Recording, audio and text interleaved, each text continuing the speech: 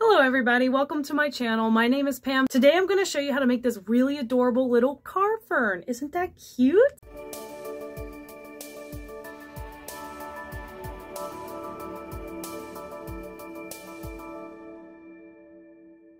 This tutorial is available in my Etsy shop for Goodness Keepsakes, and the link is in the description box below. So without further ado, let me show you how I make this adorable little car fern. So the first thing we're going to do is work on these little fern fronds.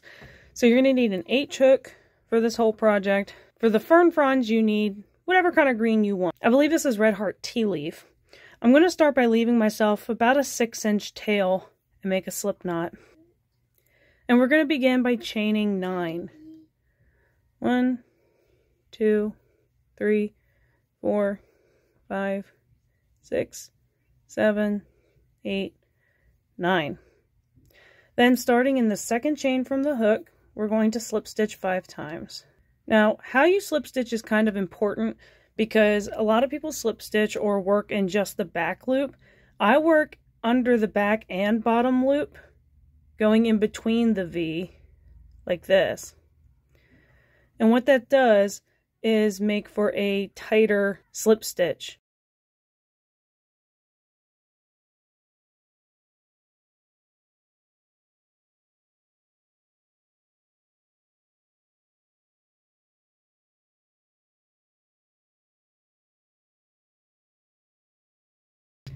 Then chain 5. 1, 2, 3, 4, 5. Then in the second chain from the hook, slip stitch 4 times.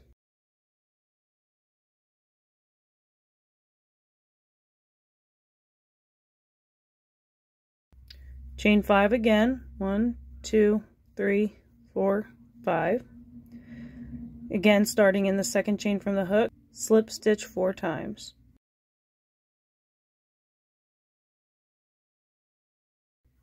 One more time, chain 5, 1, 2, 3, 4, 5, and slip stitch back 4 times. 1, 2, 3, 4. Now we're going to chain 4 and slip stitch back 3 times, starting in the second chain from the hook. 1, 2, 3. Do that again. 1, 2, 3, 4 chains. 1, 2, 3 slip stitches. One more time. 1, 2, 3, 4. And then slip stitch 3 times. 1, 2, 3. Now chain 3. 1, 2, 3, and in the second chain from the hook, slip stitch 2 times. 2. Again, chain 3. 1, 2, 3. Starting in the second chain from the hook, slip stitch 2 times. 1, 2. Do it again. 1, 2, 3. Slip stitch twice. This here is going to be your point. You're now going to be working down the other side. And it starts by doing basically the same exact thing again. So we've got a set of 3, chain 3, slip stitch 2. We're going to do a 4th one. 1, 2, 3. And slip stitch twice. 1, 2. Now we're actually going to be joining in between all these slip stitches, starting in the 3rd one. So here's the first one. 1, 2, 3. We're going to join there with a slip stitch. So just kind of shove right into that space and slip stitch. And you'll see you end up with this sort of cross. Here's your tip. There's the first of the other side. Chain 3. Slip stitch twice. And then work into the next space. So we just worked into this space. We're going to work into this one now. Now we're going to chain 4, 1, 2, 3, 4, and starting in the second chain from the hook, we're going to slip stitch 3 times. 1, 2, 3. This gets kind of finicky to work with because it wants to curl up and get in the way. I just sort of fold it back out of the way until I'm ready to do my next slip stitch. So you can see we joined into this one, so we're going to go into the next one with a slip stitch. Repeat, chain 4, 1, 2, 3, 4, slip stitch 3 times.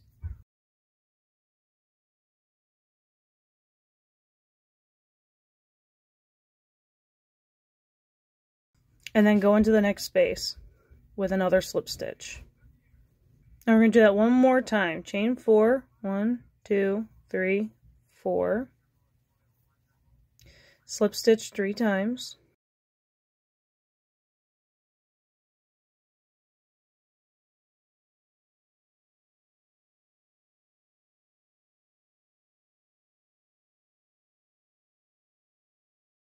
And then slip stitch to the next space. And by this point we have 2 with 2 slip stitches and 3 with 3 slip stitches. We're now going to be working on sets of 4, which means now we need to chain 5. So 1, 2, 3, 4, 5 with 4 slip stitches, starting in the second chain from the hook.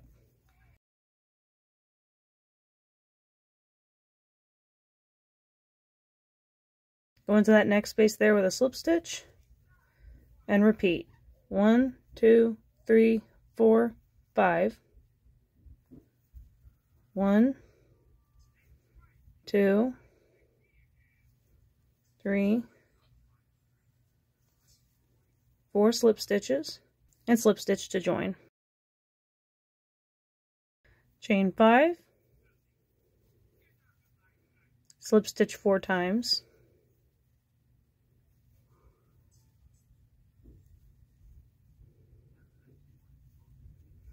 Slip stitch in between to join. Now we're going to do one more, but this one is going to be a chain 6 with 5 slip stitches. So 3, 4, 5, 6 chains and slip stitch back 5 times.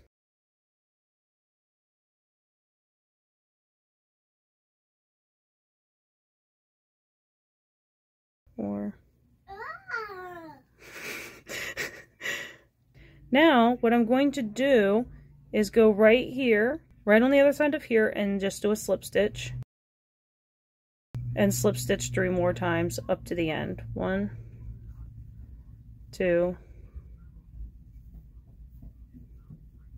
3.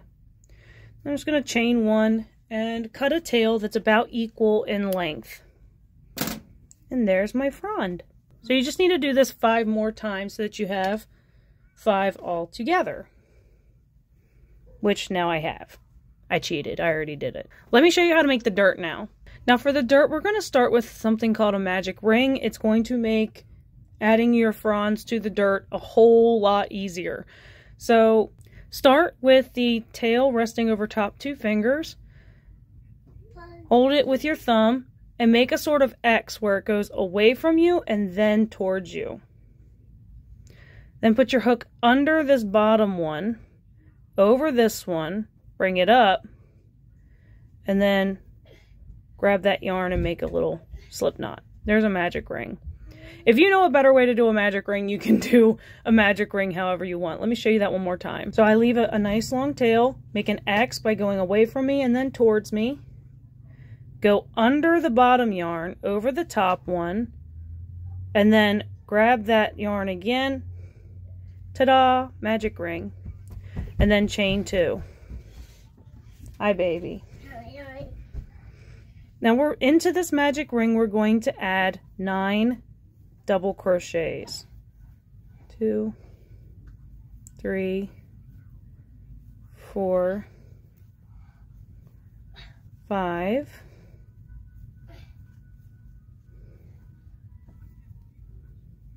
6, 7, 8, and 9. Whoopsies. And 9. What you want, baby? Outside. You can't be naked to play outside. You need clothes on. Go get clothes. Holtwood? Those are Holtwood shoes. Go get clothes. So what you're going to do is cinch this down, but leave yourself a big enough hole that you can get like a fingertip through. Bring these ends together, and where you've got your initial chain, go into the top chain and slip stitch. Do not worry about tightening this yet. Chain 2. And starting in this next stitch, we're going to do 2 double crochet in each stitch around until we get back to the beginning. So 2 in there.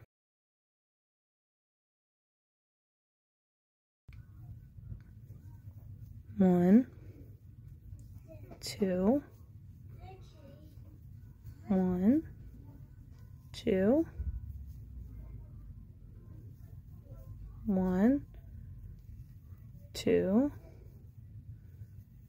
1, 2,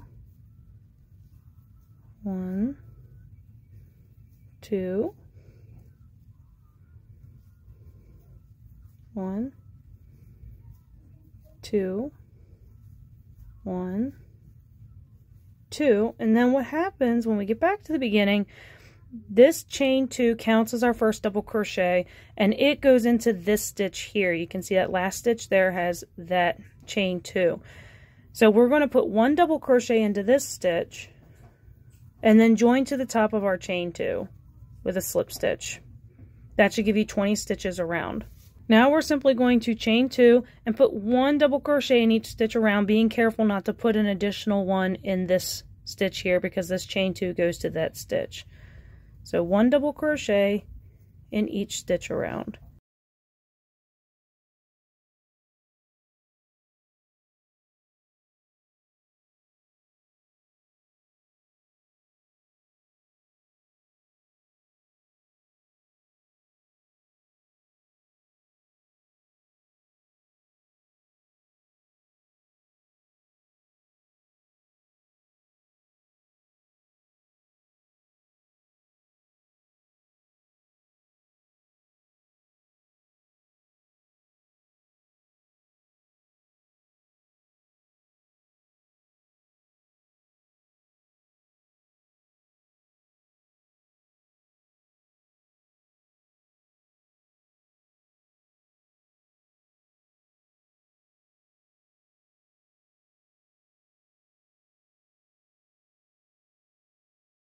Alright, see how we've still got this stitch here, but that stitch is part of the chain 2, so we're just going to slip stitch to the chain 2. We're not going to work in that. See?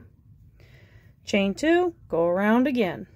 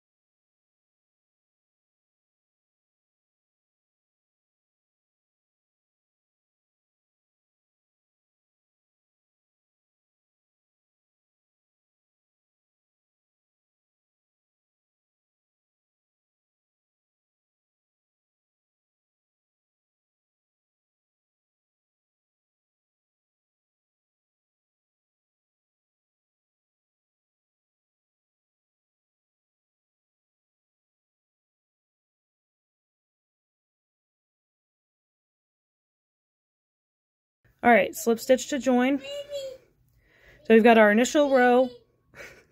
Juju. We got our initial row, 2 in each stitch, and then so far we've got 2 where we've just gone around once. We're going to do that one more time.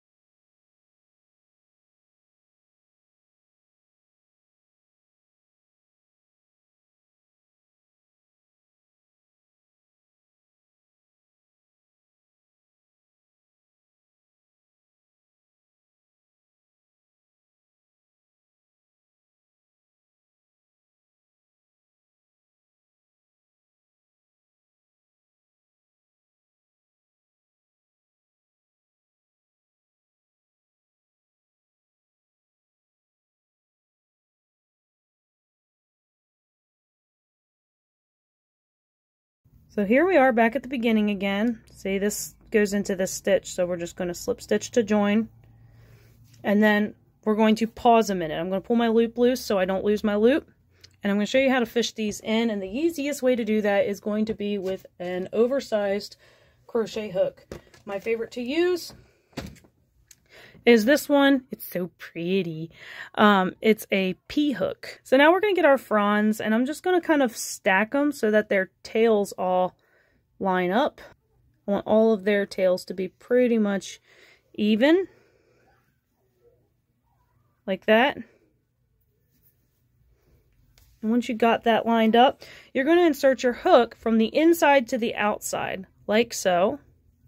Hook all those tails and pull them in. See? That certainly makes it easier. At this point, now that I've got my tails in, I'm actually going to invert this temporarily, like so. And I'm going to make sure that I can start to see the beginning of the chains coming through. I'm going to grab my starting brown tail, and I'm going to cinch that shut. But be careful, because the first time I did this, I accidentally popped my yarn off. That was very disappointing. What's the matter, baby? I'm tired. You're still naked. You need clothes. Go get a shirt and some pants. So once you got that tight, without being so tight that you pop the yarn, grab all your tails, twist them. I like to twist them around 2 fingers. Bring the tails between my 2 fingers and fish them through. And then push down on the knot while I pull the tails so I can push the knot up against the dirt. You want the pants on? Okay, 1 second. Go find your other sandal. You have 2 feet, you need 2 shoes. Where's your other sandal? Go get it. So once you got that tied up in a knot, you can fish this back in and just tuck all those tails in. They can just hang out in there. That's not going to hurt a thing. Grab our crochet hook, our loop, tighten things back up, and we're ready to continue. So for the next row, we're going to chain 2. We're going to double crochet in the first stitch. And when we come back around to join, we're going to join to the top of this double crochet, not the chain 2.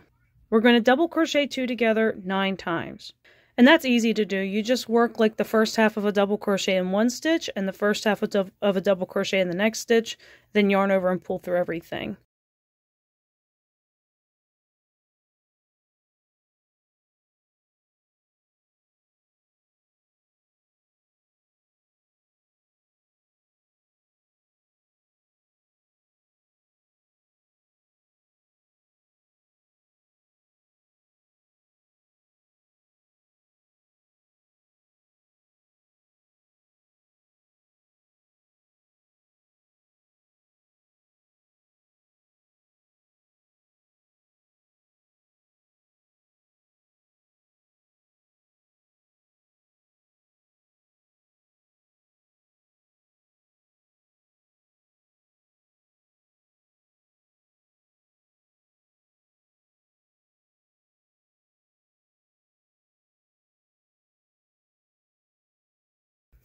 And then we're going to slip stitch not to the chain 2, but the top of the very first double crochet.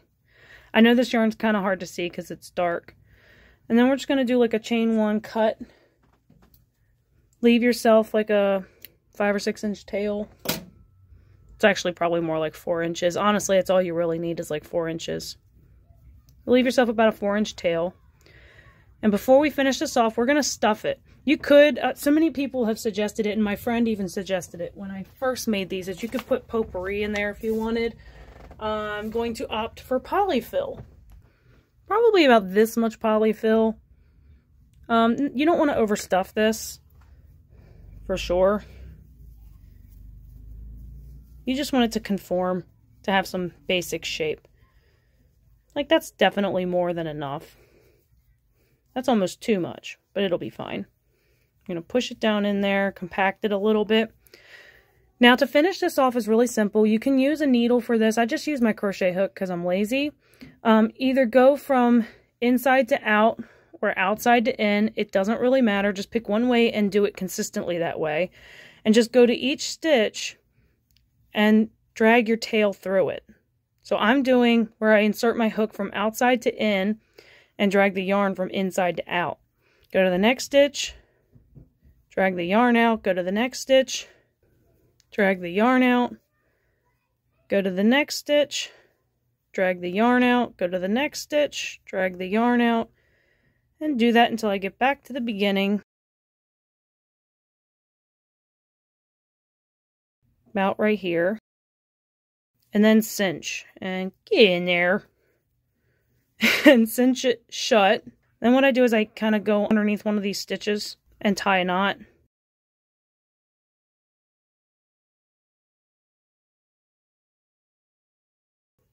And then fish the tail in if you'd like. Honestly, if you're feeling lazy, you almost don't even really have to because it's going on the inside. No one's really going to see it. But there's your fern. Now we just got to make the basket for it. So let's get started on that. I'm going to make the basket out of this color. In my pattern, I used a tan color. But I'm going to use this pretty, like, Aran color, I think it's called. I can't remember. And this just starts with a typical slip knot. Begin by chain 3. And in the third chain from the hook, which is the first chain you made, put 9 double crochets in there.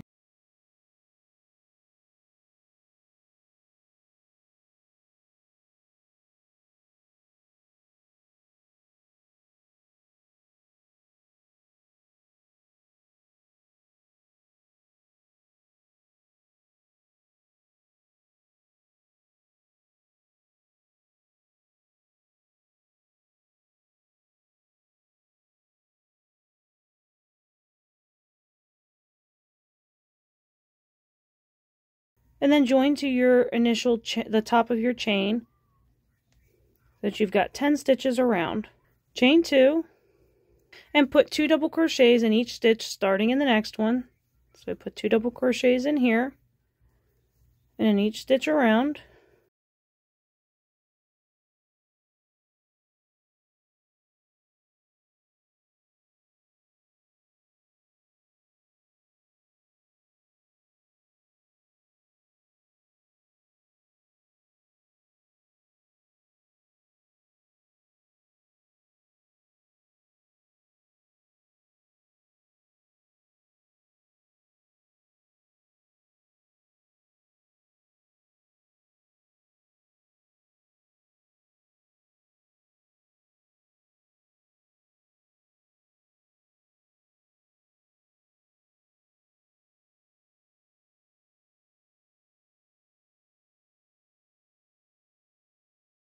And then there's the stitch that the chain 2 is part of, so we're going to work 1 double crochet into that stitch and then join to the top of the chain 2. Now chain 1 and turn. What you're going to do is work into these bottom loops. So you have here your 2 top loops, and this here is your bottom loop. And the first one is right here. So what we're going to do, and in this pattern, you might be wondering what's up with the single crochet chain 1. I'm using that to count as a double crochet, and that's just to position your post where it's supposed to be. So I find the easiest way to get in there is to go between the posts and kind of hook that bottom loop. And you're going to start with a single crochet and a chain 1, and that's going to count as your first double crochet. It's a little bit bulky, but it'll work. So then you're going to double crochet 19 more times in this bottom loop here. So if you're not able to get the loop easily, go between the posts and kind of hook that bottom loop. And then finish your double crochet.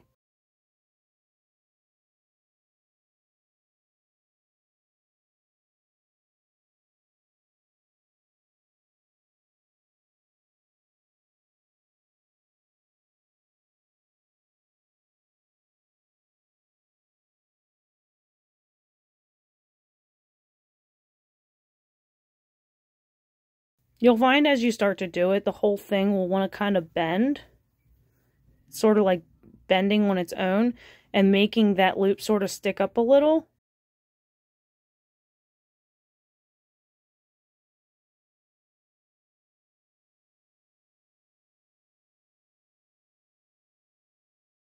But I find it easiest to go between and sort of hook it with my crochet hook.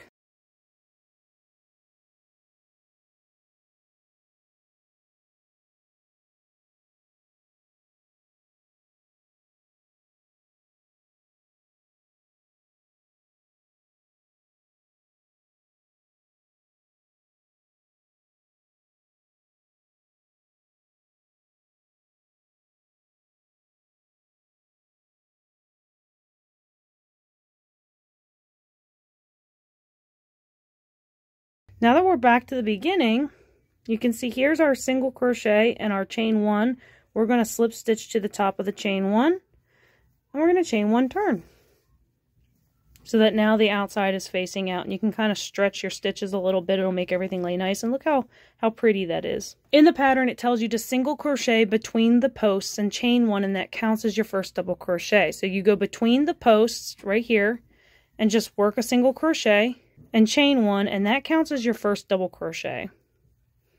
And then just double crochet in between the posts, so not working in this space, but in between the posts, going all the way around until you're back to where you started.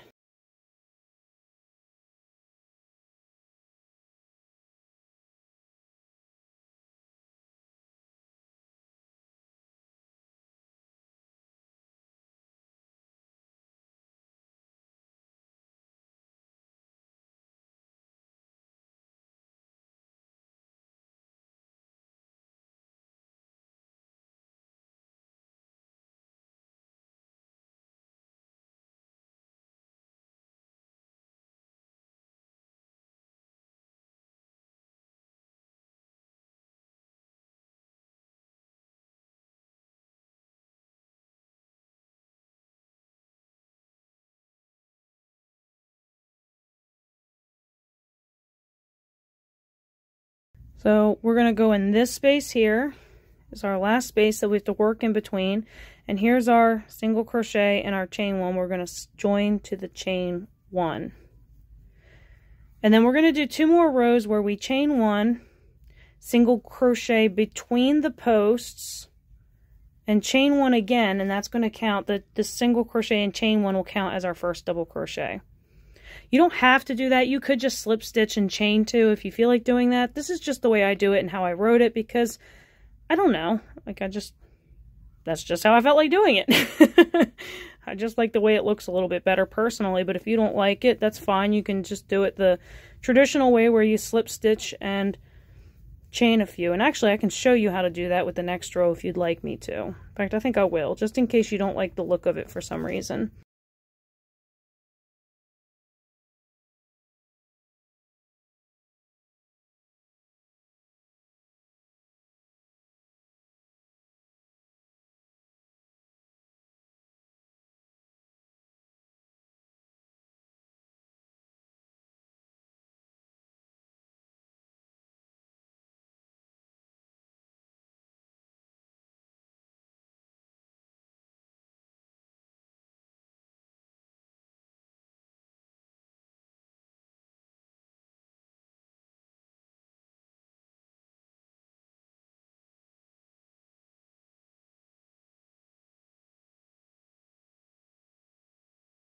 I keep scooching over trying to run away from that harsh sunlight. Alternative to the chain 1 single crochet chain 1 is to simply, when you're finished your row, slip stitch in between the space and just chain 2 or 3, whichever you feel like doing. And that works too. Some might think that looks better, and maybe it does. In fact, I don't even know. I don't always chain 1 either. Sometimes I literally just go right into doing a single crochet chain 1 without doing the chain 1 beforehand. Anyways, so we're going to do 1 more row of double crocheting in between each post going around.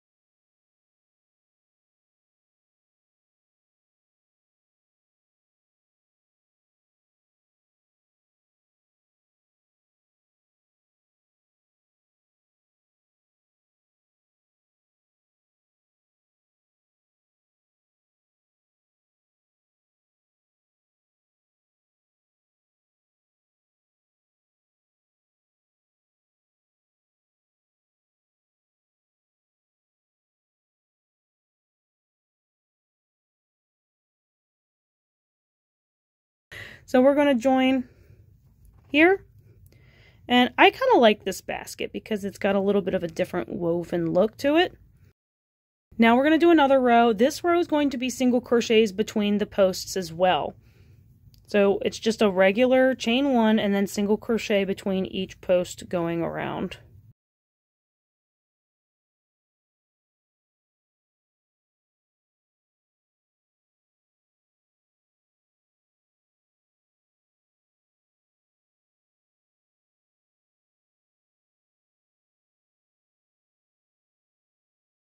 Now, one thing about these basket patterns, just FYI, is that if you get bulky yarn and a larger hook and use the same exact pattern, you could make Easter baskets or something.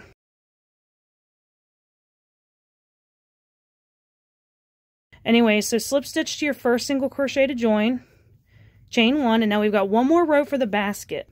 We're going to do a reverse single crochet, or what's also called a crab stitch, going around. So we're going to go into this stitch here and then draw up a loop, yarn over, and pull through. So it's exactly like doing a single crochet, but you're doing it in reverse, and it feels weird because you've got your loops going all kinds of funny ways, but that's kind of the point, because that's what gives it that really neat looking decorative twist look.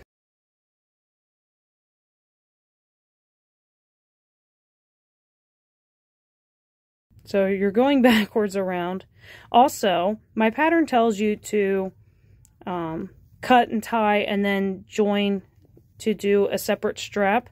I'm going to show you how I do it where you don't have to do that. You can do that if you're more comfortable with that. The instructions are in my pattern. But I'm going to show you how I do these straps, the hanging straps, without having to cut and tie. Once I get back to the beginning here, I'm going to turn my work so that I can see the inside. I'm going to reach down here and just kind of grab a section of my row beneath and slip stitch there. And I'm going to immediately start my chain 30 for the first strap. So 1, 2, 3, 4, 5, 6, 7, 8, 9, 10. 1, 2, 3, 4, 5, 6, 7, 8, 9, 20. 1, 2, 3, 4, 5, 6, 7, 8, 9, 30. Chain 30. You can fold it in half to find the spot directly across, and what I do is get underneath the row, inside down a bit, and just slip stitch it to join. And then instead of cutting and tying and joining opposite, I just slip stitch my way over. So I go between here, slip stitch, between here, slip stitch, between here, slip stitch, between here, slip stitch. Just try not to make your slip stitches too tight or it'll cinch up your basket like I'm doing. Keep your slip stitches loose enough that your basket can be the size it needs to be. And slip stitch like 5 or 6 times or however many it takes for you to get about a quarter of the way around so you can work around like this. From here, just chain 30 again. 1, 2, 3, 4, 5, 6, 7, 8, 9, 10. 1, 2, 3, 4, 5, 6, 7, 8, 9, 20. 2, 3, 4, 5, 6, 7, 8, 9, 30. And then you just go over the other one. Find the opposite side, which is right here. Go underneath. Join with a slip stitch. This is kind of awkward. And then what I do is I actually slip stitch one more time before I then just chain 1, cut, and tie.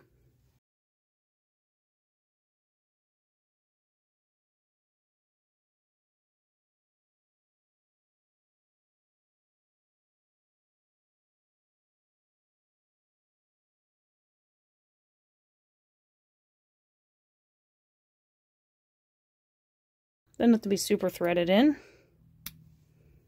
And there's your basket. Look at that.